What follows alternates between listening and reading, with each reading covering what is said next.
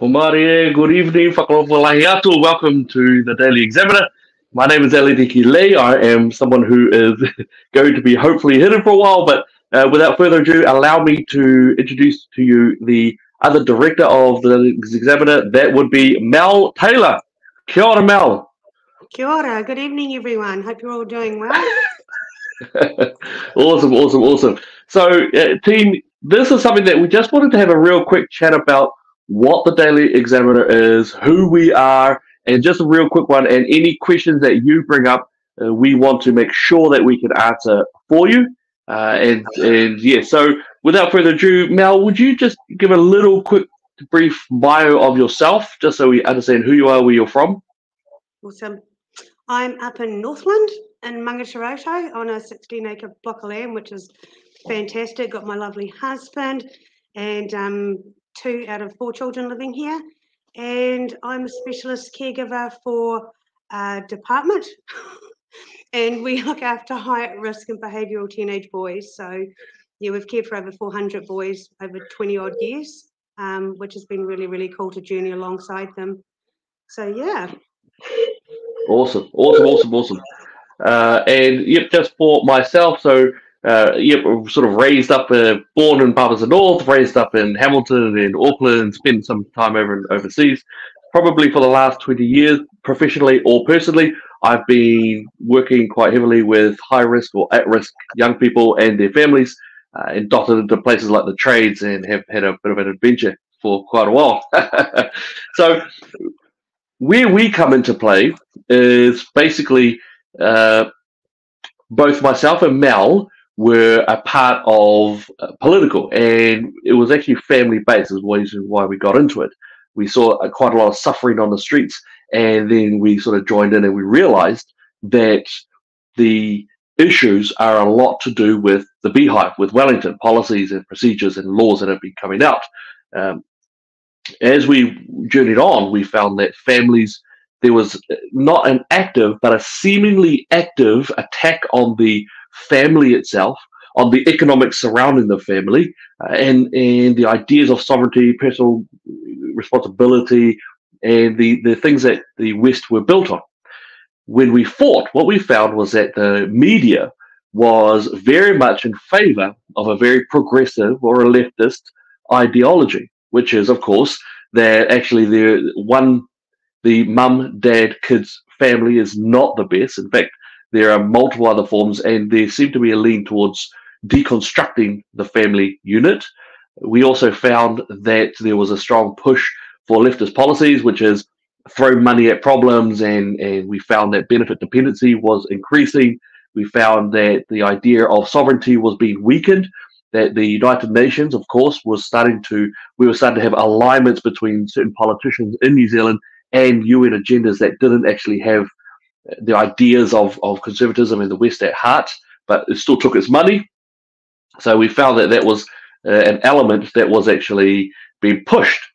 So Mel and I, joined a particular movement, and that was a movement that we are very much proud to have been part of. That was, of course, a conservative movement. That was the ideas of Western culture, which is the greatest culture in the history of mankind. There has been no other culture like it, and that, of course, was the combination of Jerusalem and Athens, or Judeo-Christian principles within a democratic style of governance. Not perfect, but was really, really powerful. So we went along in that regard. That the issue that we found strongly was that a lot of the people in New Zealand and also the West were only hearing very much a one-sided view of things, because, as we know, the establishment media very much are to the left, and therefore they were happy to push socialism, gender ideology, removal of families, abolition of nature, anti-scientific propagation. So that's what we found to have occurred. Therefore, when the politics started to subside somewhat, we realized there's very little point, or nearly no point, in being able to fight in the political arena while the voice of those who fight for the traditions and the pro-science, pro-democratic, pro-honoring side of things that voice has not been heard. And hence why we are now at the point where we have decided to put our money where our mouth is and start up the Daily Examiner. So that's my brief anyway. What do you think, Mel? What's your part of that? Oh, you're totally right. And I mean, while we were in the political sphere, we met so many amazing organisations, so many amazing people, conservatives, people that are really, really trying to represent, families and things in New Zealand. And they would put out press releases and they would have amazing articles, and nothing. Mainstream media just shut them down, not interested. And that's really sad because they have some really good things to say. And that's what we've established the Daily Examiner for. So the idea also is to be an umbrella for all those organisations that have been ignored, that have a powerful voice and some amazing things to say, things that will help benefit the country and our families. Really excited to work alongside those organisations. Yeah, so that's a good segue. So just want to let you know, if you've got any questions at all, pop them into the comments. We will see them, or our team's going to pick them up and pop them through. So we'll be forced to answer them. It'll be free speech hard. So what Mel has said, in a sense, segues how we are going to be doing things. So you'll find that Stuff, New Zealand Herald, the establishment media, what they do is they will go through and then they'll republish things from Associated Press, Reuters, from MSNBC, from CNN. We don't seem to see much from Fox. In fact, we don't see any from Fox. So not sure why that is. Who knows why? Yeah. So what we want to do, there's a bit of a two-pronged way that we are engaging, a three-pronged way. One way is that we are going to make sure that the voice of those organizations are going to be heard.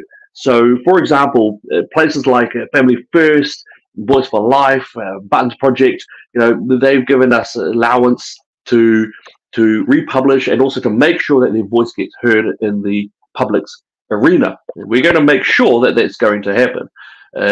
Also, on top of that, we're also going to make sure that we have citizen journalists. And citizen journalists are going to be people who are living in the field. They are in the front line. As an example, there's a clinical psychologist, and that person, whether male or female, that person really wants to write a couple of articles on certain things, and they will be coming with very much stats and experience and what's going on in the field. And we have got certain ways to make sure that they're going to be protected. We've got ways that we're going to make sure that they're not going to be hung out to dry, so to speak, in that regard. And the third one, of course, is we're going to be out there. We are going to be doing our own journalism. We're going to be getting into the press.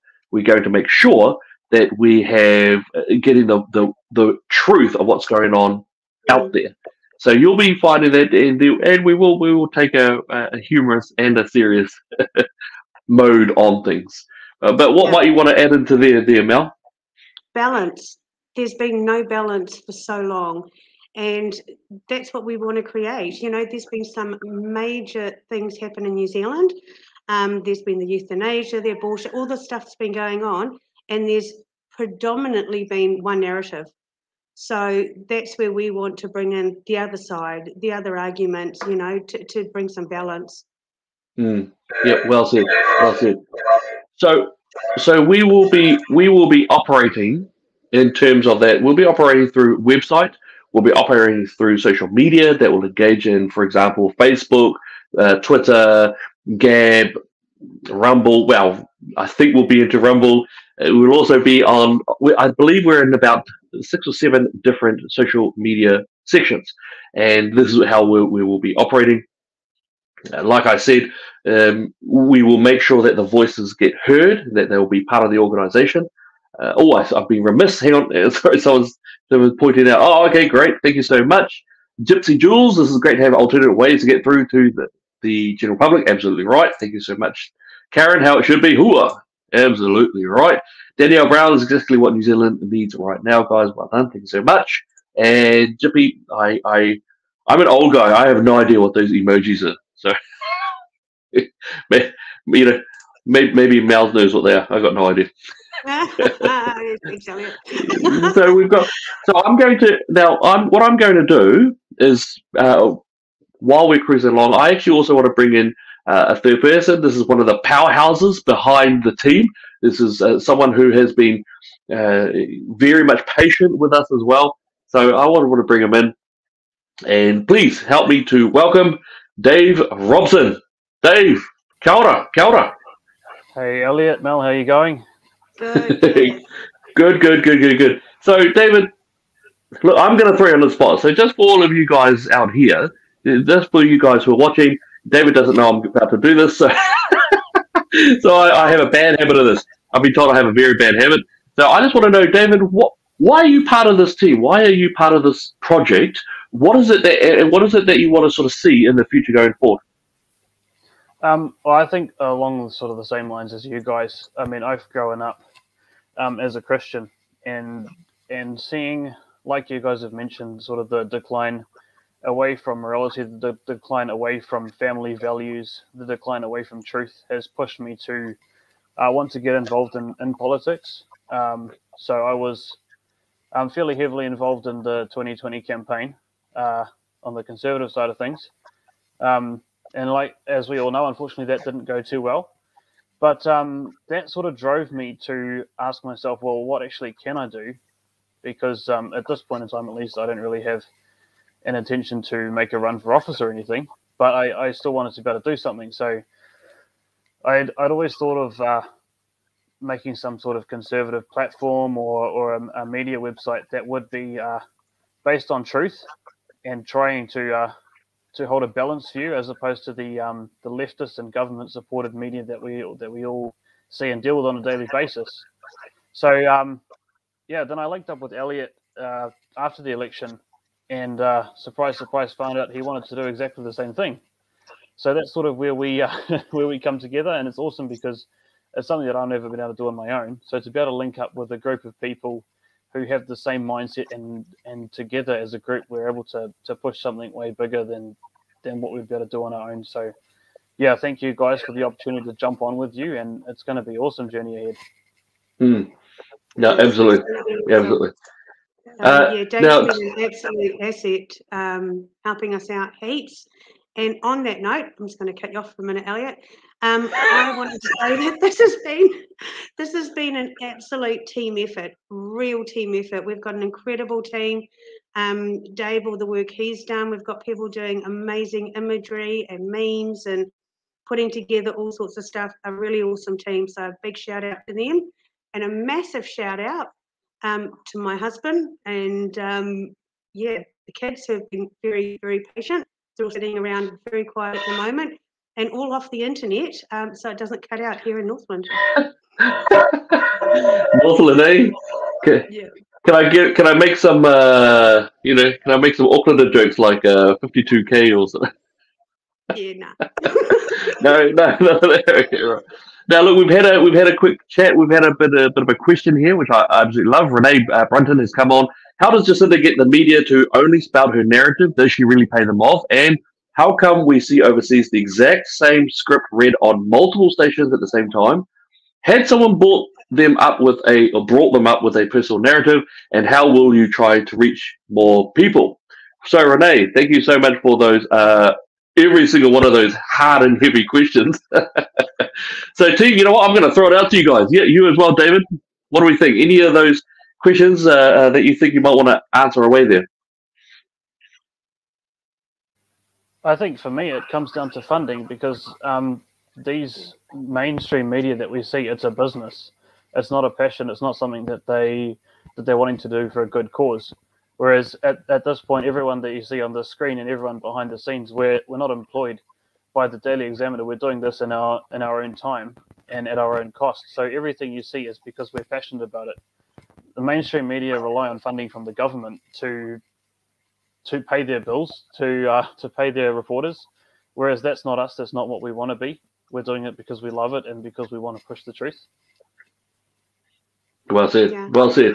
Mel, what do you think? I think it's based on, a lot of it's based on what sort of government there is in whatever country. And at the moment, worldwide, it's a fairly liberal government system. So hence the media swing towards the liberal side, which is really, really sad. And a lot of that question could actually be statement.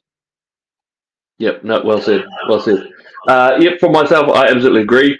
the media are not so much directly paid by the government to spout their rhetoric, but they are very much friendly to the hand that feeds them. They know very well that that money is desperately needed. They always are screaming out for money, yet they are very happy to grab onto the government's money as well. And you'll see that through Taxpayers Union do very good exposés on exactly what's going on in that regard. Millions and millions of dollars of your dollars are going to their funding. Not only that, I believe that it was 2 or 3 weeks ago, that it was released that the government is actually funding journalists in some of these papers. So they're actually having now a direct funding towards the journalists. And that, of course, skews the very idea of a fourth estate and an imbalanced or a balanced media. So that's what that's about. And as these two have also brought up, we're doing this for the love. We love New Zealand. We love our people, and there is a sentimentality there. We're not happy about to be sacrificial, but we choose to be sacrificial in order that our people will be better equipped for the future. This is how vital it is. It is more important than our comfort and our luxury. I can tell you that many of us actually, we work 9 to 5s. Some of us work more than 9 to 5s. Yet you'll still see us gunning hard to make sure that our people can hear the truth and to find out what the actual balance of things are. Now, I'm going to be that guy very soon. We're going to have a donate button when we release. A couple of days after that, we're going to have a donate button. Hey, if you want to put money towards it, please. It'll make our lives easier. And if we get enough money to be able to get a staff on board full time, we will be able to blow up the spot. I guarantee you. So Renee, thank you so much. How are we trying to reach more people? By you sharing the truth to get it out around to the people. That's why it's a website. That's why it's a .co.nz, not some sort of random sort of figure. We've made sure that we've invested some quality items, quality products in there, so that it's going to be a proper functioning environment for us to come home to. So thank you so much for that. Yes, I think Mel is Speaker of that house. Hi, Karen. Right.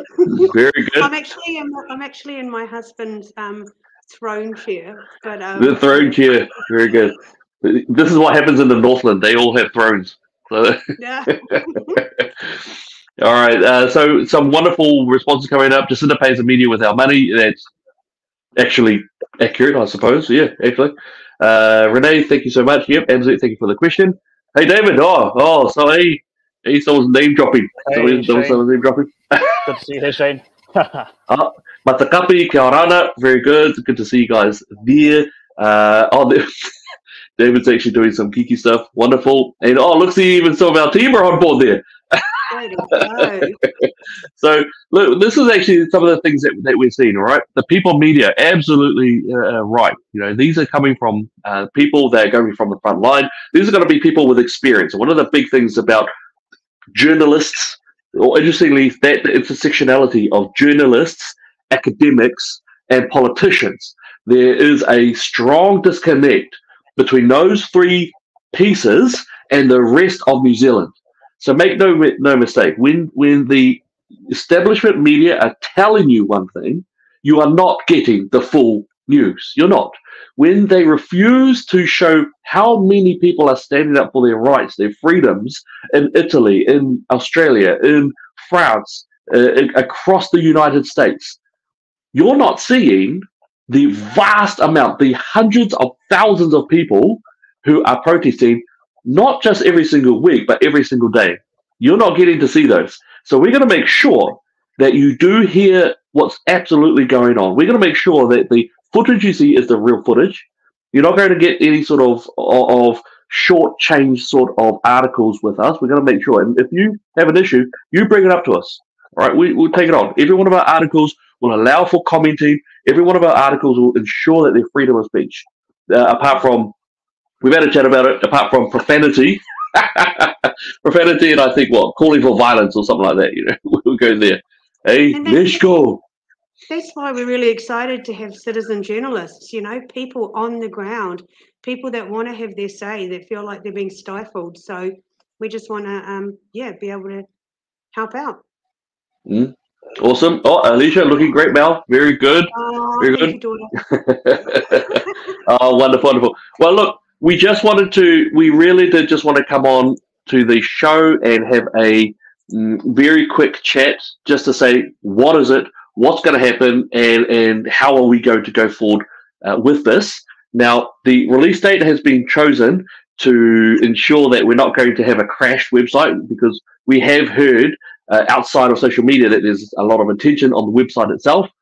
The website will be thedailyexaminer.co.nz, and that website will be going live.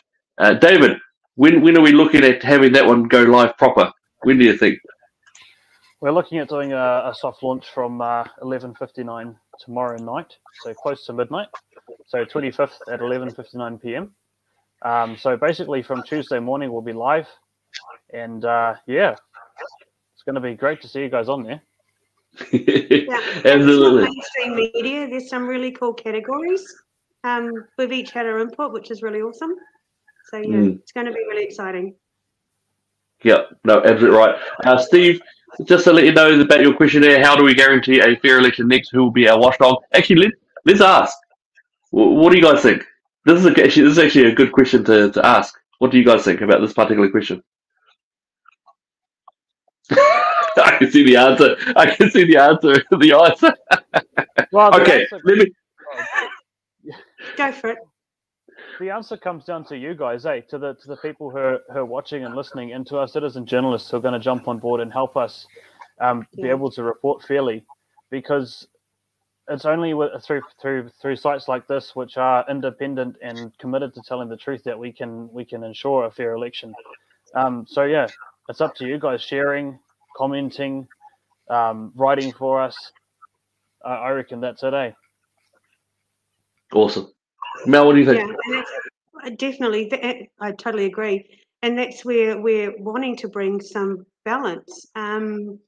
Last election was really interesting. There was a certain issue that was going on in the world, and there was a lot of media coverage for one particular party. So, yeah, if we can bring balance, there are lots of other organisations that are really, really good watchdogs. And yeah, if we can umbrella them and put some of their stuff out as well, I think it'd be really cool. Yep, well said. You know what? We could ask Trump to help. Actually, that would be quite awesome. Yeah. Well, I'm a Trump 2020 guy, so I'm Trump 24. For myself, I think that yes, I believe that we could. I believe we probably will get to another election. I know that for a lot of the last campaign, I said basically if we don't get it sussed this time, the strong possibility or probability is that we'll lose the rest of our freedoms. And so far, it's been unprecedented the amount of freedoms that we've actually lost, and at the same time, how much power the government has actually taken for themselves and how much they've added to themselves as well. I want to say that there are good people still in Parliament. I think my own personal favourite is Simon O'Connor. He is a man who is, as far as I'm concerned, the greatest politician we have had for now and also in the recent history. That's something which I'll put my name to. But there are still good people in there, and it's still really important to push it out there, ask Trump for help and all that sort of good stuff. So anyway, last words from any of you guys. What do you want to give for your last words? Oh, me, I just want to say, yeah, check it out on Tuesday. It's going to be awesome. Awesome. Dave, what do you reckon? Yeah, I mean, honestly, I've been, and I know we've all been blown away by the support ever since we launched on Facebook. The way that you guys have gotten behind us and just helped to push this is so good. So just keep doing that, eh? Keep sharing the word around. Together we'll grow bigger and stronger, and we'll be able to have an influence. Cheers, guys. Awesome. And really, just for your last question, will you guys be licensed to gain access to press areas to ask our questions? Yes, we are pushing through with that part at the moment. We are already incorporated. We're a company. We are a website. We've got all the bits and pieces in gear. So it's the next sort of thing that we are going to be putting into. So thank you so much, guys. Look, we're all here, and it's done for our heart. We're ready to be sacrificial for it. So in the meantime, God bless you, and God bless New Zealand.